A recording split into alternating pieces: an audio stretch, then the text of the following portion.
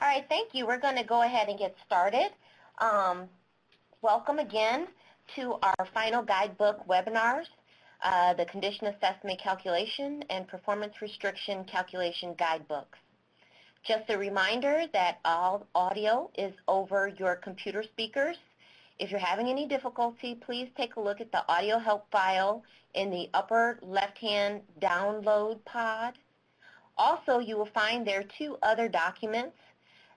Today's webinar can be downloaded there, and also information on our brand new online TAM Performance Measure and Target Setting course.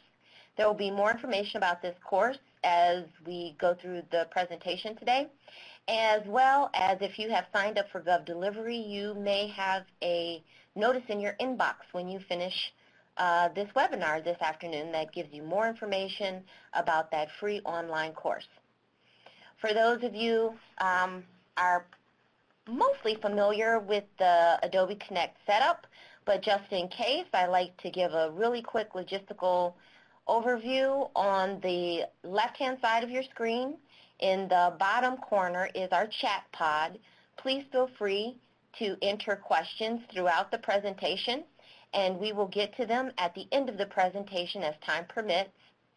At the lower part of your central part of your screen is the caption pod. So if you are having difficulty hearing, you can read along with our presentation in the caption pod at the bottom of your screen, and then of course the presentation.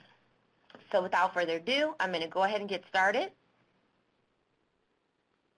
Your presenters today are myself, Mishadoni Smith, AnneMarie Resnick, who is our Region 3 Transit Asset Management Point of Contact, and Maggie Schilling, who is the NTD Program Manager.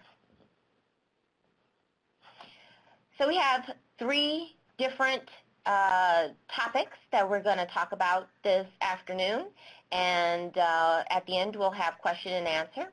First, we're going to go over the purpose of the webinar and some of the basic NTD data requirements.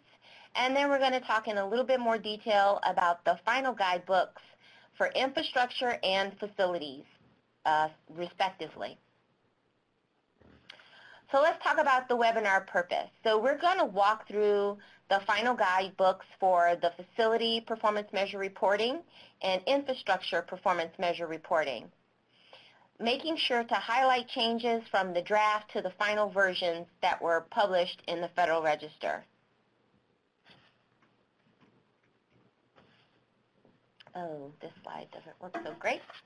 The MAP 21 amended transit law to require that covered agencies report facility and infrastructure condition and performance data to the NTD. This data supports requirements for transit asset management and help calculate the state of good repair related measures. Agencies are only required to conduct and report condition assessments for transit assets for which they have direct capital responsibility. Now, I get quite a few questions about direct capital responsibility, so I thought I'd go over it briefly here.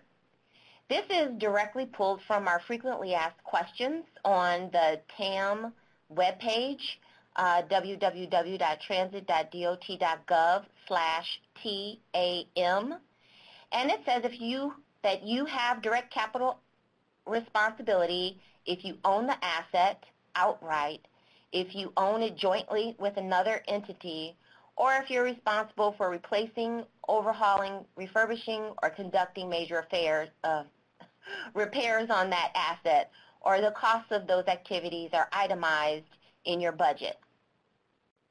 You do not have direct capital responsibility if you don't own the asset and you're not responsible for those same items I just mentioned, replacing, overhauling, refurbishing, or conducting major repairs.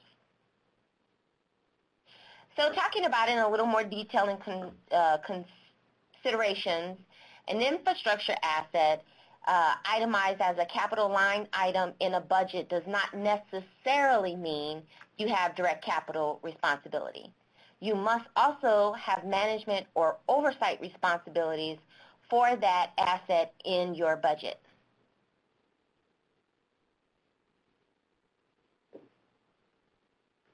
More details and considerations for facilities.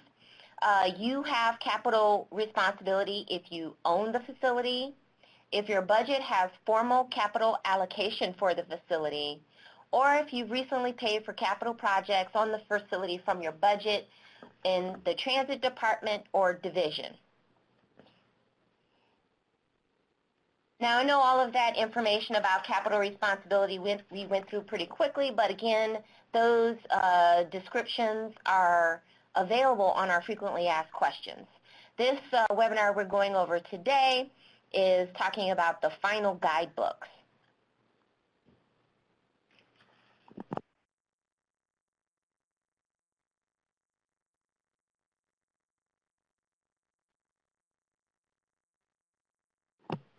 All right, folks, I just got a notice that you're still having some audio difficulty. If you are, please download the Audio Help PowerPoint in the upper left-hand download pod.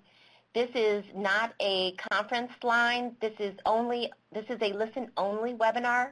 But if you have questions, please feel free to add them into the chat pod throughout the presentation, and as time permits, we'll get to it at the end. So now we're getting into the webinar outright, and we're focusing on the changes from the proposed guidebooks to the final guidebooks. The presentation has the delta symbol on slides where it has changed from proposed to final. And some of the larger items are that we clarified the intended audience.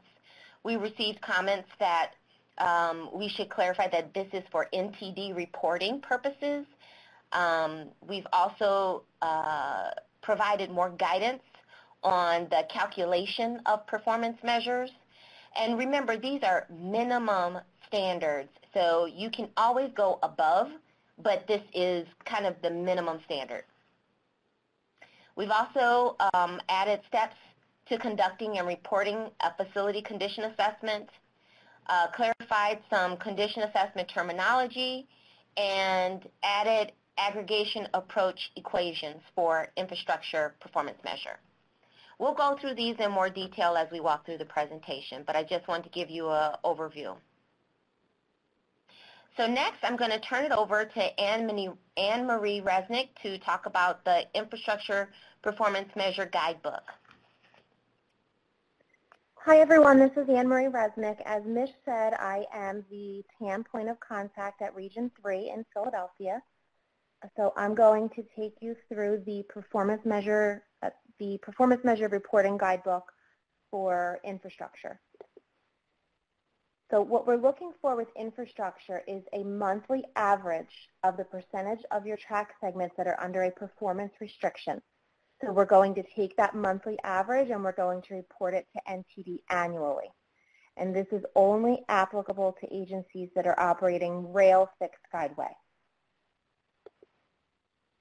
The data requirements for your reporting are that you have fixed guideway, your number of track miles, your full service speed, and the reasoning behind your performance restriction.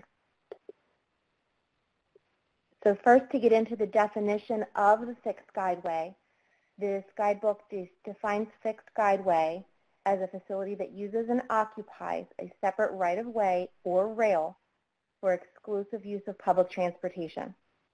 The key takeaways here are that this can include modes other than rail, but it does not include shoulder lanes such as bus-on-shoulder systems. So you can have a separated busway, and fixed guideway also covers your catenary wire for trolley buses. However, only fixed guideway is being used to calculate your TAM infrastructure performance measure. The definition of your total track miles, this is a change from the proposed to the final. Total track miles, it does not take directional route into account. So, for instance, in this picture, this would be one directional mile. However, we would report this as 2 track miles if you're traveling in both directions on this track. Full service speed is defined as your planned service speed at the time that your guideway was installed. So you may have a track that can accommodate speeds up to 110 miles an hour. However, with installation, if you never intended to use that track at more than 100 miles an hour, then for your purpose, 100 miles an hour would be your full service speed. The definition of a performance restriction is this is a track segment where the maximum speed of vehicles is below your full service speed as intended at the time of your installation for that track segment. So your performance restriction will be measured at 9 a.m. local time on the first Wednesday of each month. If for some reason there is no service at 9 a.m. on the first Wednesday of the month, you would pick another time in the peak on the first Wednesday of the month to measure. So the process for calculating your performance restriction is first to catalog your total track miles. Second, you will identify any potential performance restrictions. You then review those potential performance restrictions and itemize your actual performance restrictions. So you may review your potential performance restrictions and realize some of them are not truly performance restrictions, and then they would not be included with your itemized restrictions.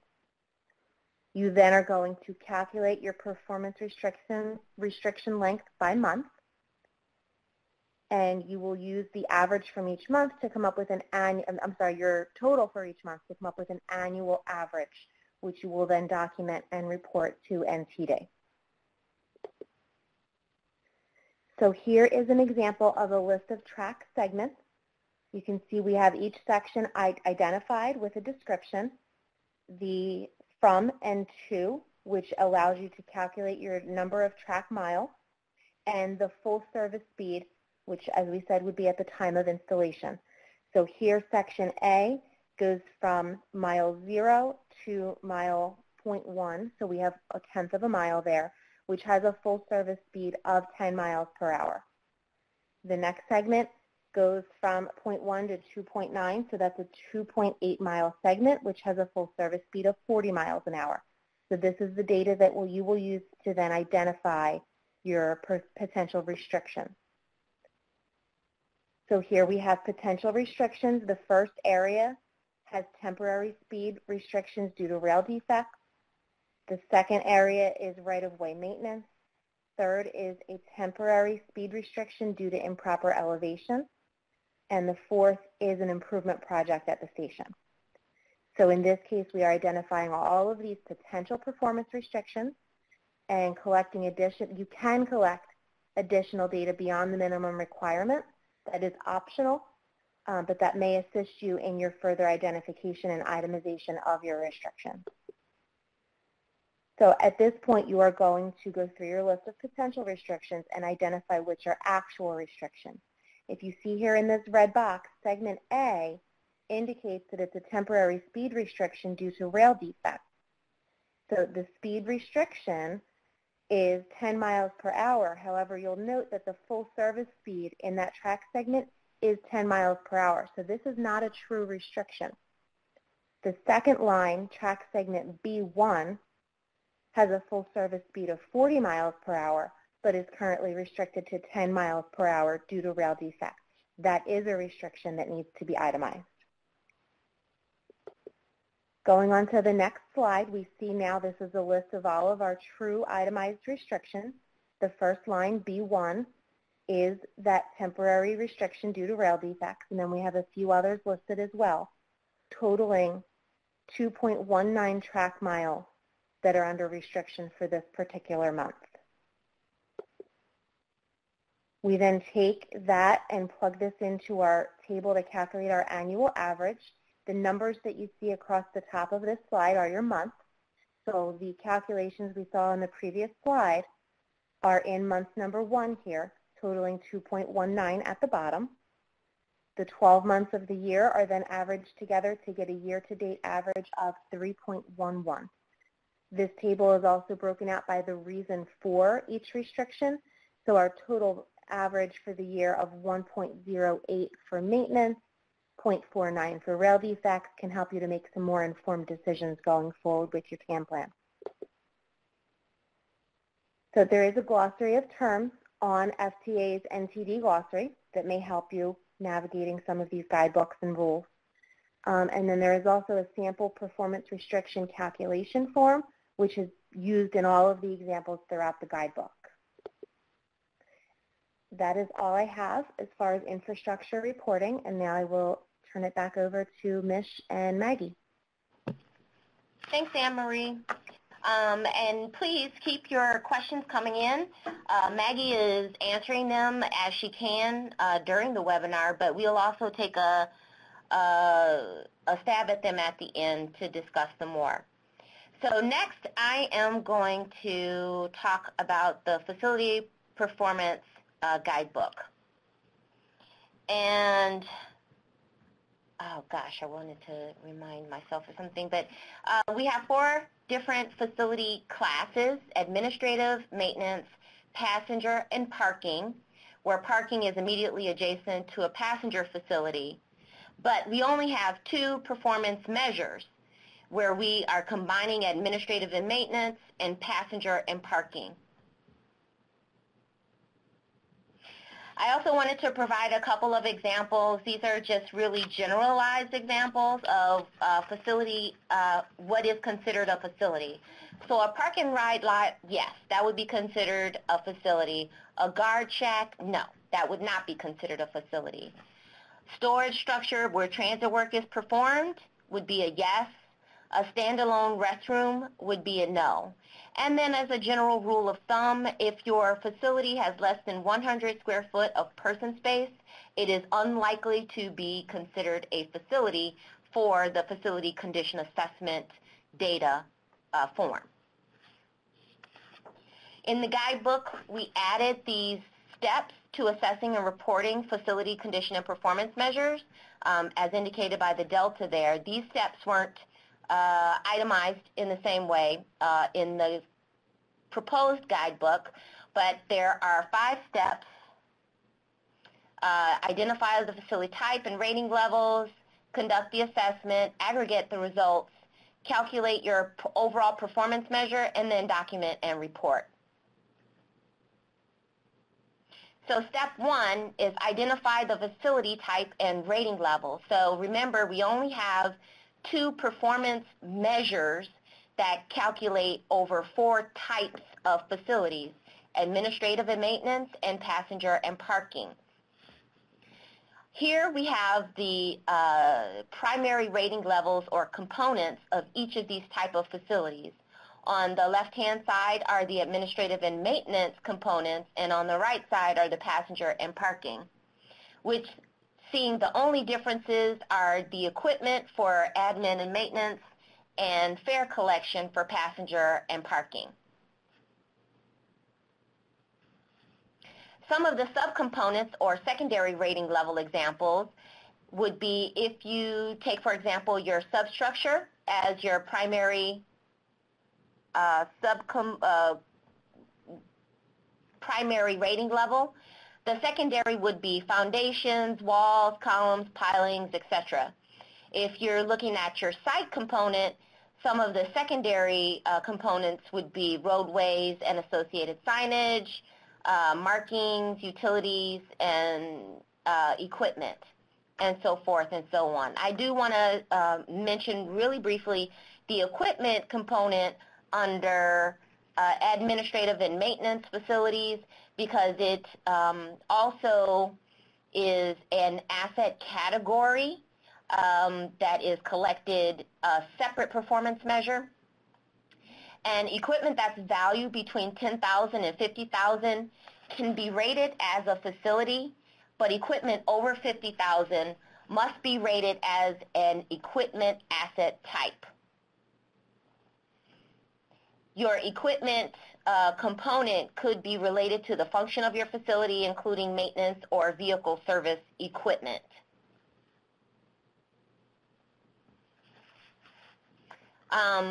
For the condition assessments, we're using the 5-point term rating scale. An asset is considered to be in a state of good repair if it has a rating of 3 or more on the term scale, as identified here 5 is excellent, 1 is poor. Excellent means it's basically no visible defects, new or near new condition, and could still be under warranty, whereas poor would be critically damaged or in need of immediate repair and well past its useful life. So the second step in the process of conducting your condition or of calculating your performance measure would be to conduct the assessment. So you would examine your component and subcomponents, determine and assign their term rating scales, and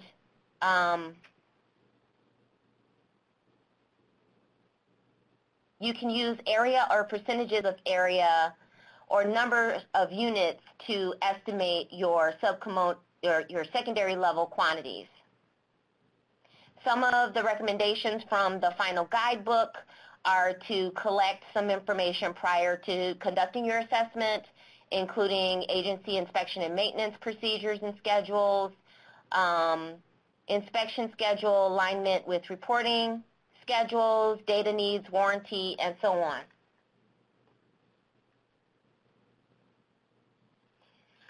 This is just an example of some condition assessment tasks for the component interior. Some of the specific tasks would be to include the soundness and finish of drywall partitions, interior doors, fittings, ceilings, tiles, and signage, inspect the stairs, including fire and access issues, and so forth. And that would help you to determine the rating on the term scale as identified here.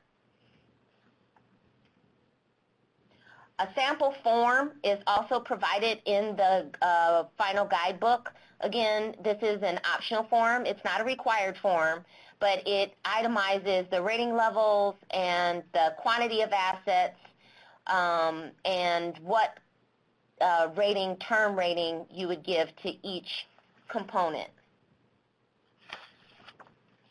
So the third step would be to aggregate the results. So once the conditions of an individual facility are assessed and aggregated, the next step is to calculate the overall condition rating for the facility.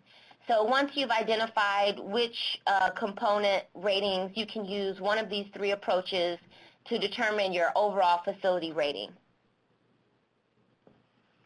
So I'm just going to go through these briefly. There's the weighted average approach, which basically you take the sum of all of your ratings for each of the components and you multiply it by the replacement cost over the sum of all the replacement costs. So it gives you a weighted average of the cost to rating level of the components in your facility.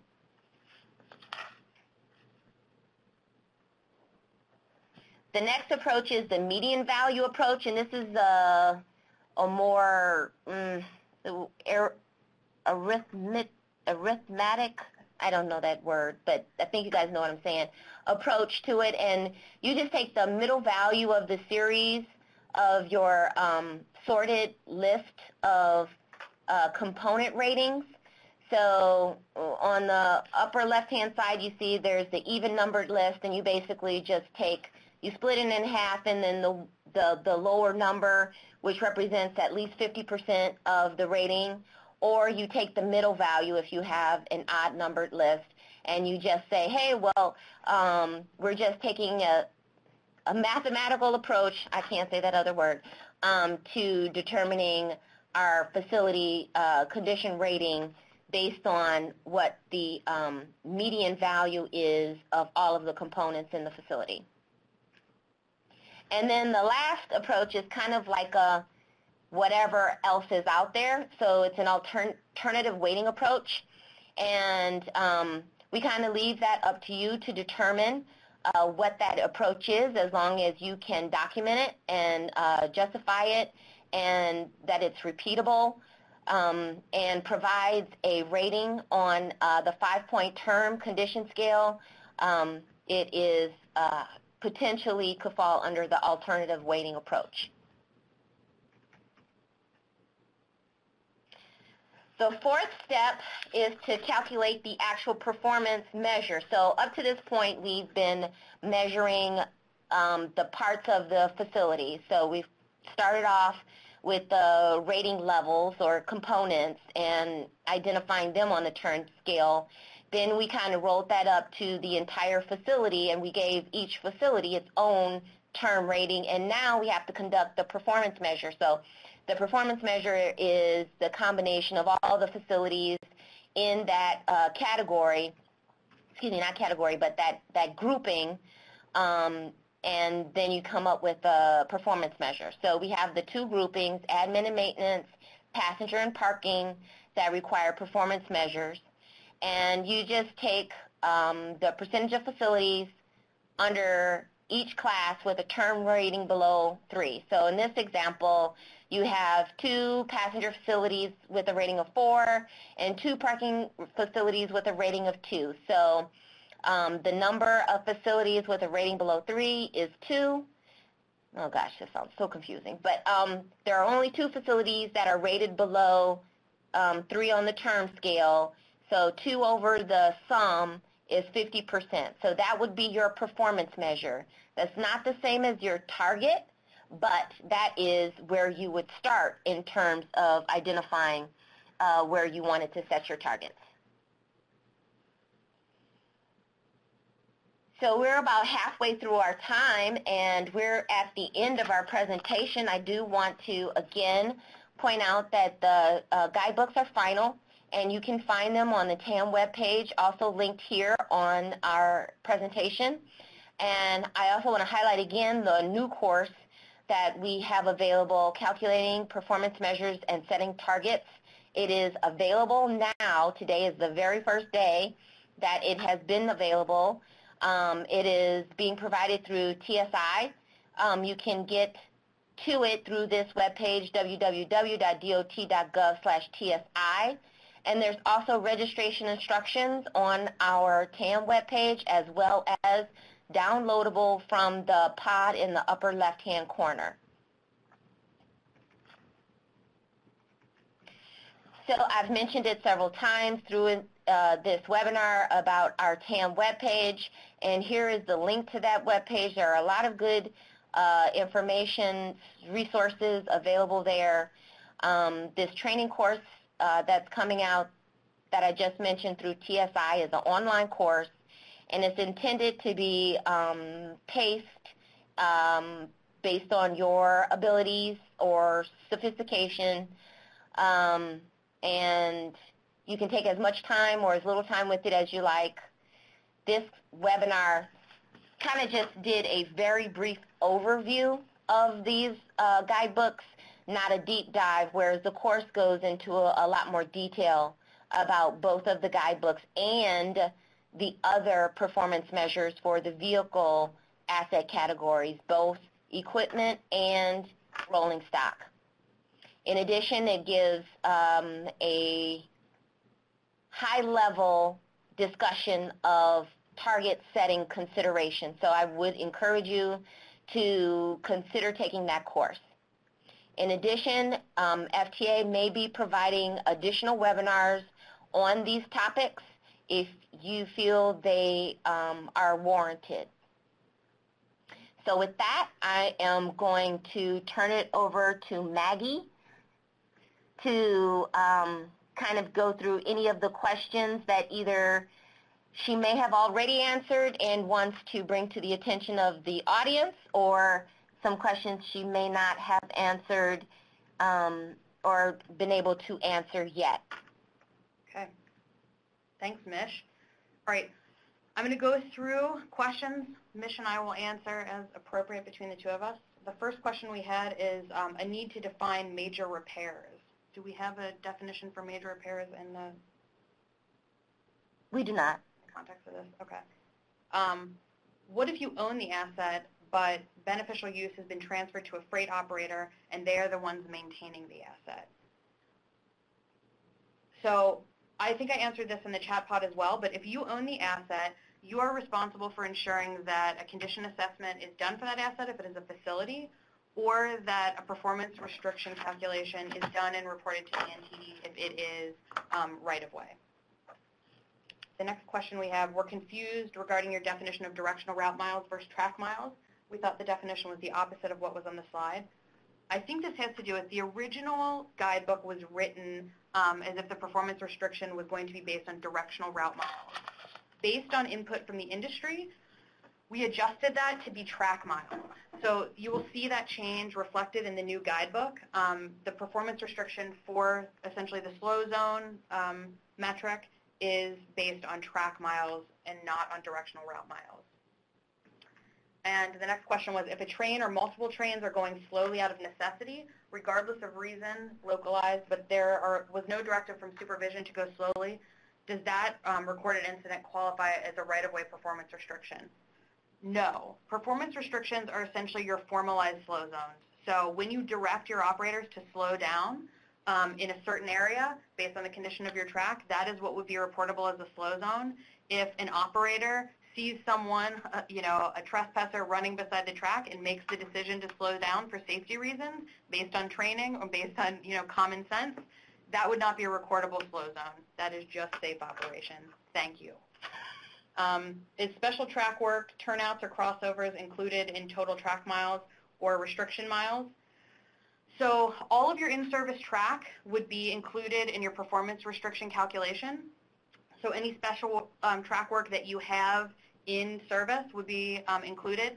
Out-of-service track, so your yards, I guess most turnouts probably would not be out of service necessarily, but any track that you do not use in service for revenue service would not be included in your performance restriction calculation.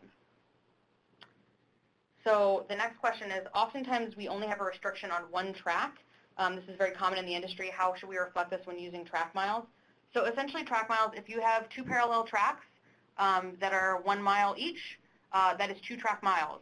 So you would say if one of those is under performance restriction, 1 mile of performance restriction.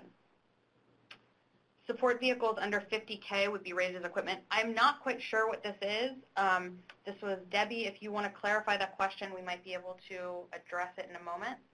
Actually, I believe that Debbie is referring to the non-revenue service vehicle as an equipment asset, an equipment category asset. So let me clarify. There is an equipment component of admin and maintenance facilities, which was provided in this webinar.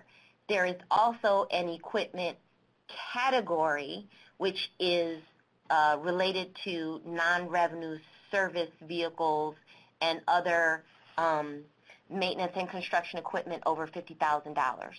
So I hope that I don't, what was the actual question, Maggie? It was a statement. Okay, so, gotcha. Yeah. Okay. Okay, she said correct, so it must be that you... I figured it out. Figured it out. You loosed it. Okay, so the next question, what if a piece of equipment is also part of the HVAC? In what section should it be assessed?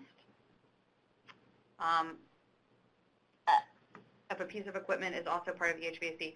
So I guess this is for the inventory versus the building condition assessment. So for the building condition assessment, essentially what we're saying is look at your major systems, assess those, let those inform the overall assessment of the building. In the crudest terms, that's what we're saying. Yes. So if you have a piece of equipment that you're going to inventory separately, but you think it's a critical part of your HVAC system and informs the condition of your building, we're not asking you to do and report condition assessments of all of your equipment to us.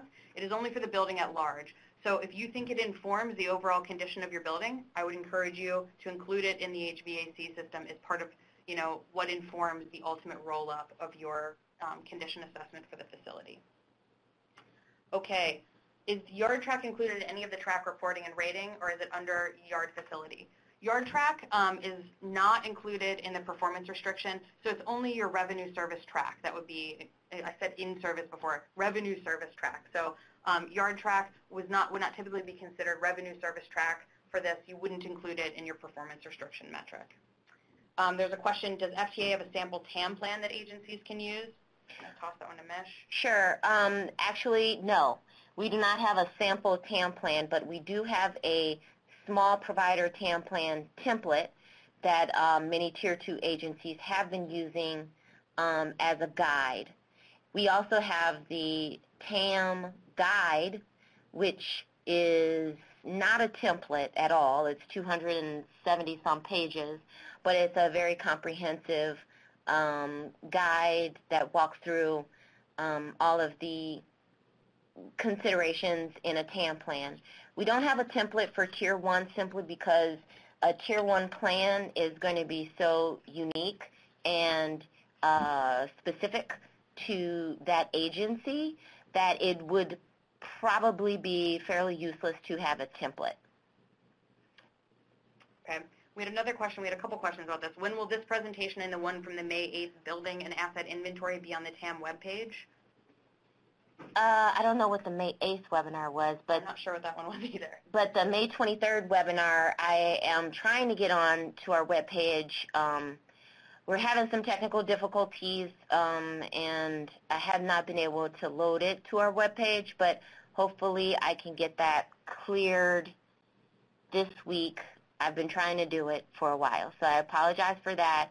It will be posted, hopefully before this one, but at a minimum with this one. All right, can you please confirm that park and ride lots, commuter bus lots, for example, that are not adjacent to any passenger facility are not part of these evaluations? I cannot confirm that because if it's a park and ride, commuter ride lot, it's also a passenger facility. It's where you're picking up your passengers for the commute. Yeah. I'm making that assumption. So if it is a bus stop, then it would still be considered a passenger facility, and that parking lot would be adjacent to it. Yeah, but if it's more than just a... If it's more than just a parking lot, if it's a parking passenger facility. When do you expect to next update the asset inventory reporting module? I'm assuming that this is a question about the NTD, the actual NTD asset reporting module. The NTD asset inventory reporting module, we are actually finalizing incorporation and design into our online reporting system right now. And I had a meeting this morning about it. So we will roll it out when NTD reporting opens this fall.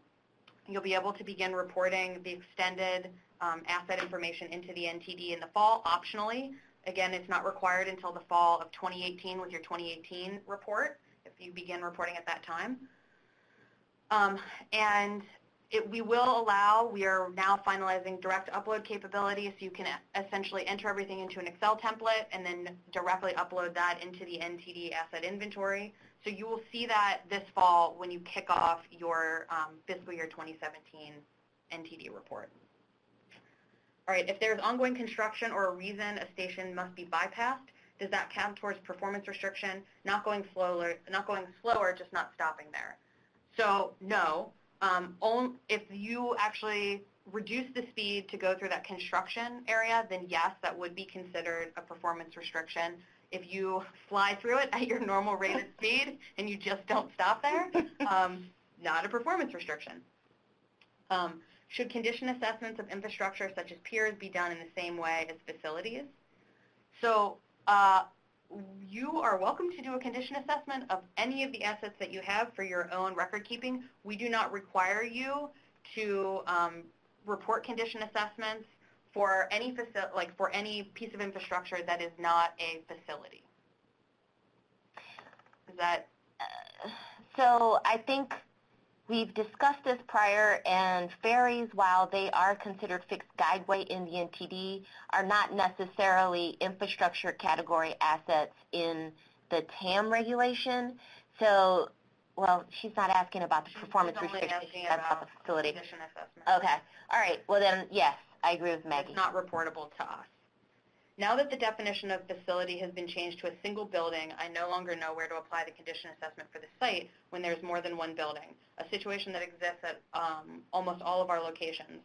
I already programmed our database to aggregate condition ratings by entire site as a facility. So does this mean that this person has a compound of multiple facilities, that they were going to do They have an a facility assessment, with multiple buildings. and they're going to do an assessment as one facility As for one all of those multiple buildings? That is the way their data is currently set up, if I'm reading this correctly. So do you want to address that?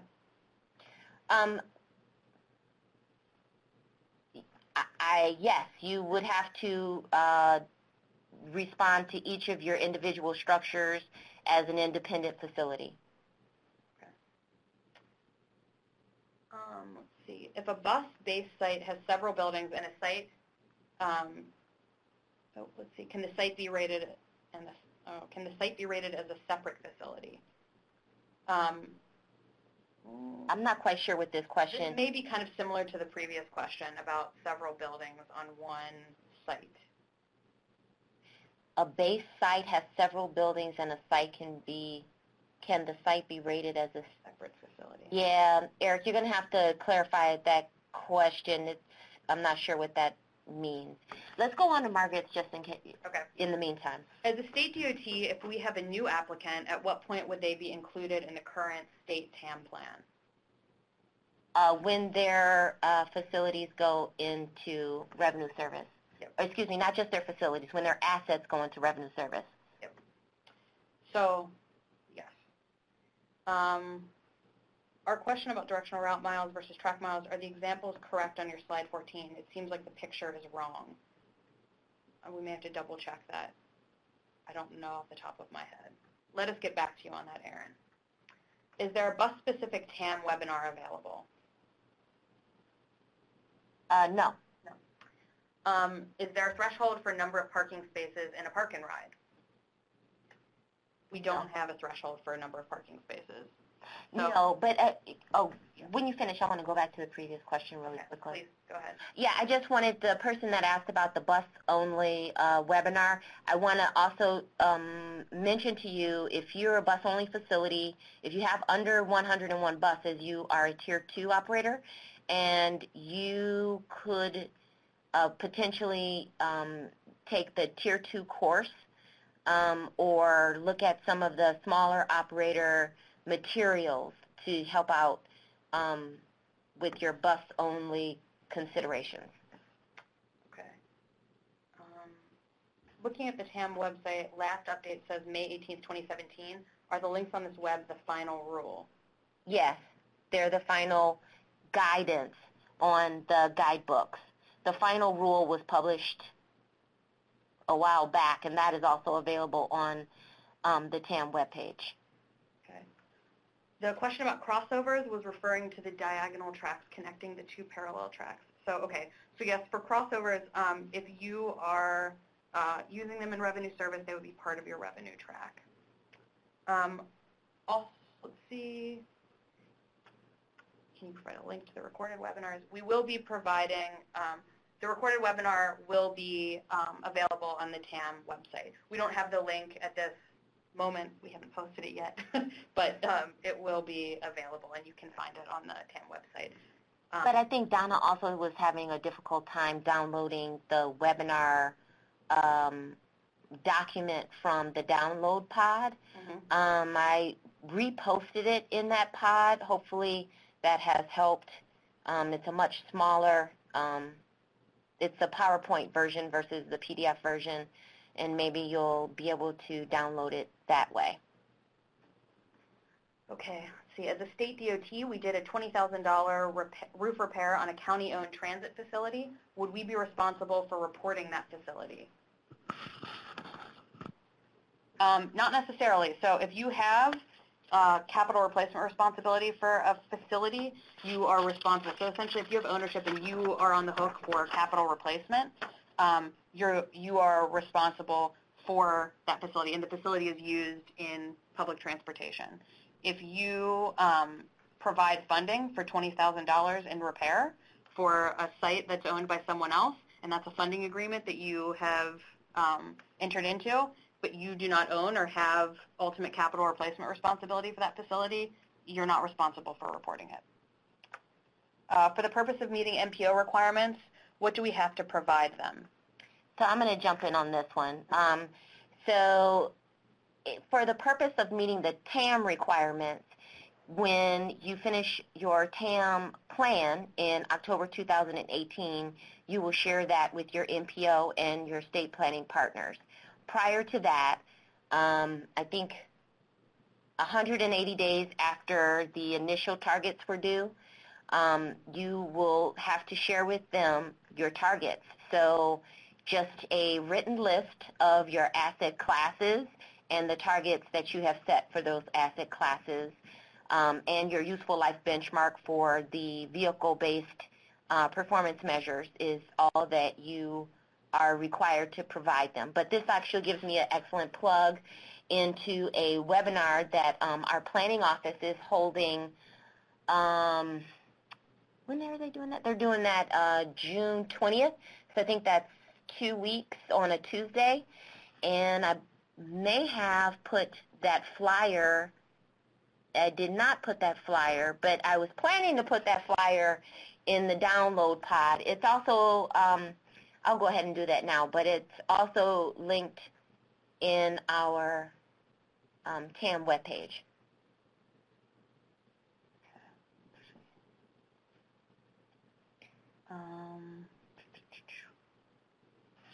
Okay, what are the implications of using FTA default useful life benchmarks, for example, 42 years for a ferry? For instance, if we maintain a ferry in a state of good repair beyond 42 years, should we ask the FTA to approve a different useful life benchmark for this and all ferries?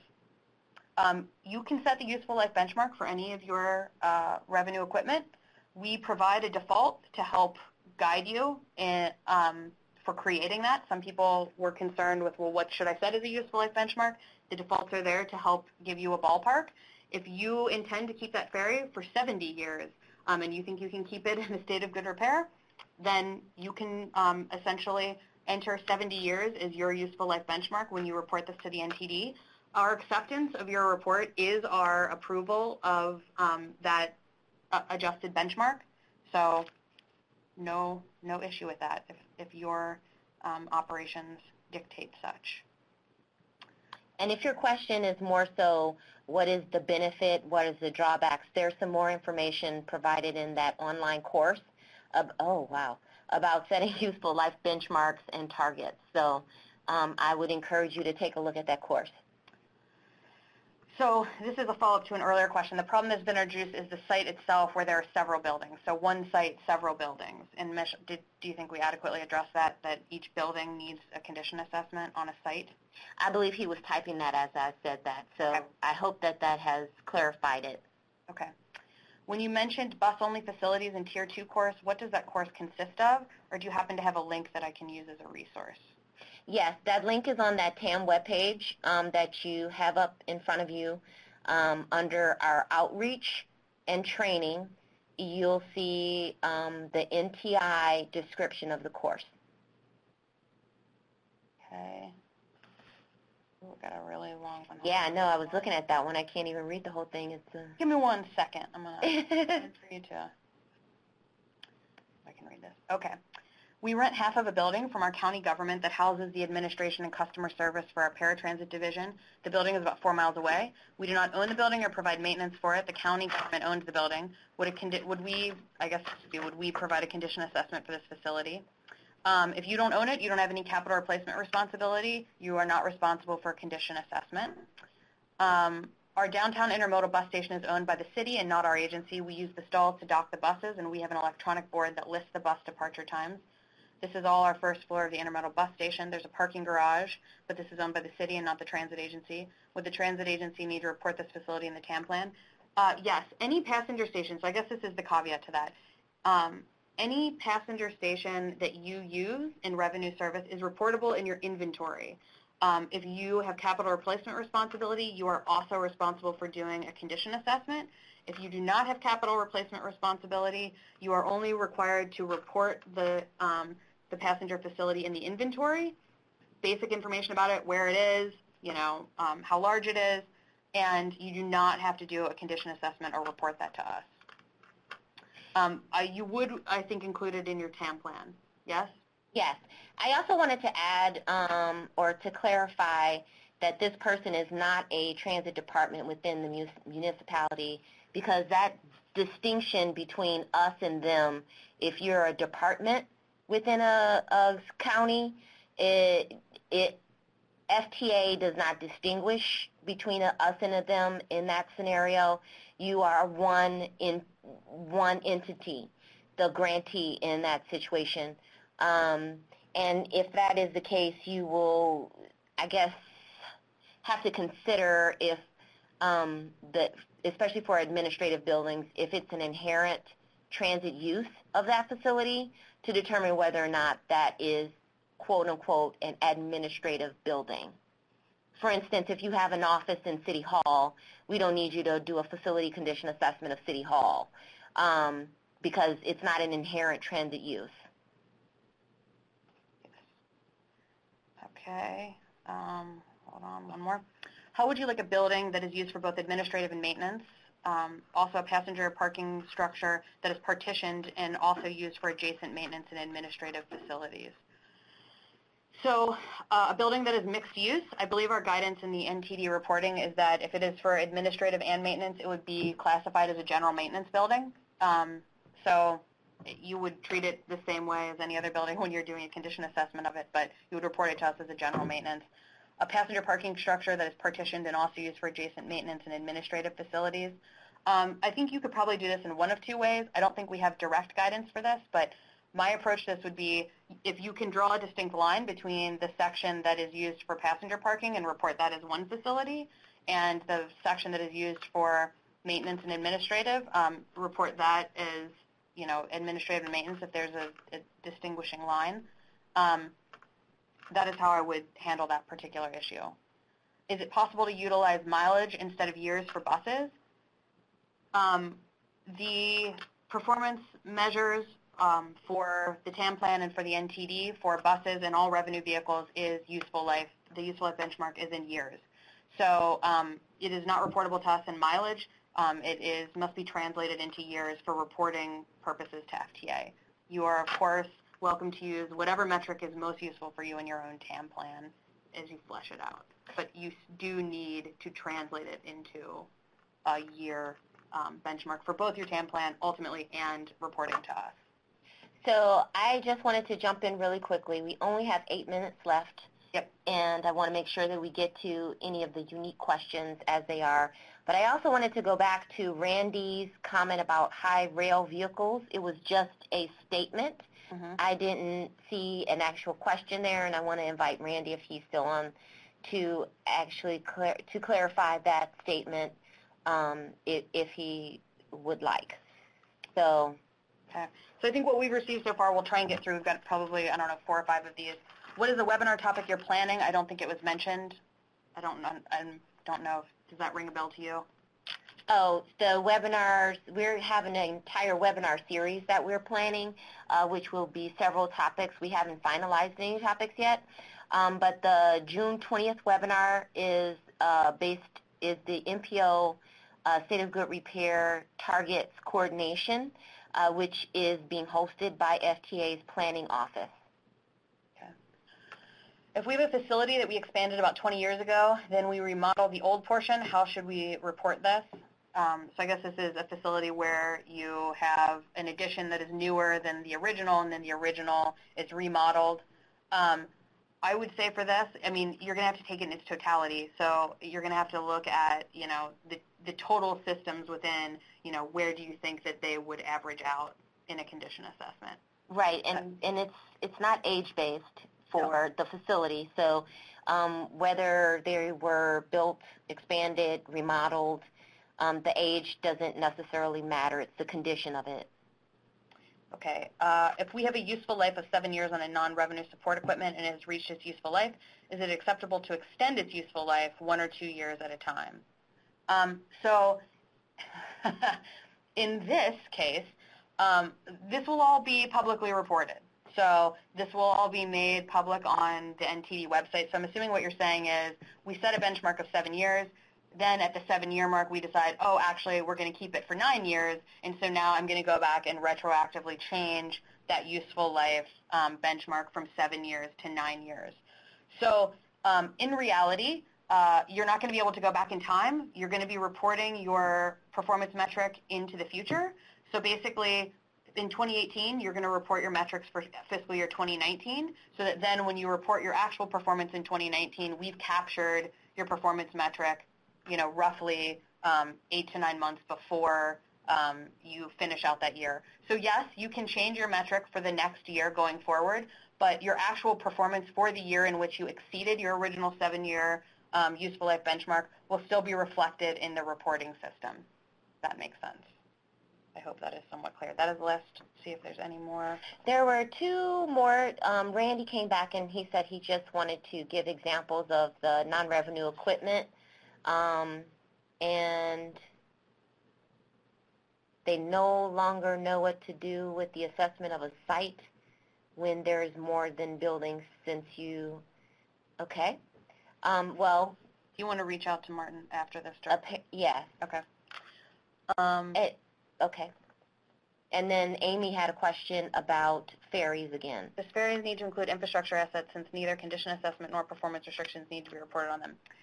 All of your assets need to be in your TAM plan. So Mish may assert this more strongly than I do. There is what is reportable to the FTA, which are condition assessments and performance restriction information and useful life benchmarks on a certain subset of assets that are reportable to NTD and by NTD, the FTA. But in the TAM plan that you create for compliance with the TAM program, any major pieces of infrastructure or assets that you own that fall within the guidelines of that rule need to be included in your own transit asset management plan to be compliant with that rule and with FTA guidance and guidelines. Anything to clear that up? Yeah, this was part of the reason why we tightened up the intended audience for these guidebooks, because these guidebooks are intended to help users report to the NTD. This is not the extent of the TAM requirements. The TAM compliance requirements are broader than this.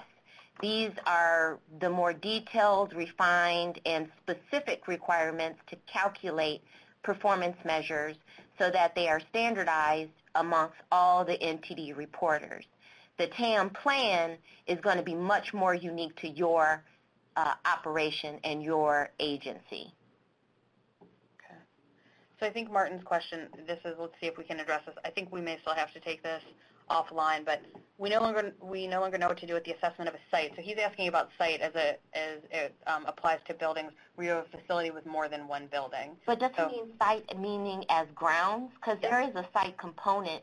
Yes, but how does he allocate the grounds up to the buildings if there are 8 buildings? Pick one. Okay. Same with a parking facility that services multiple buildings.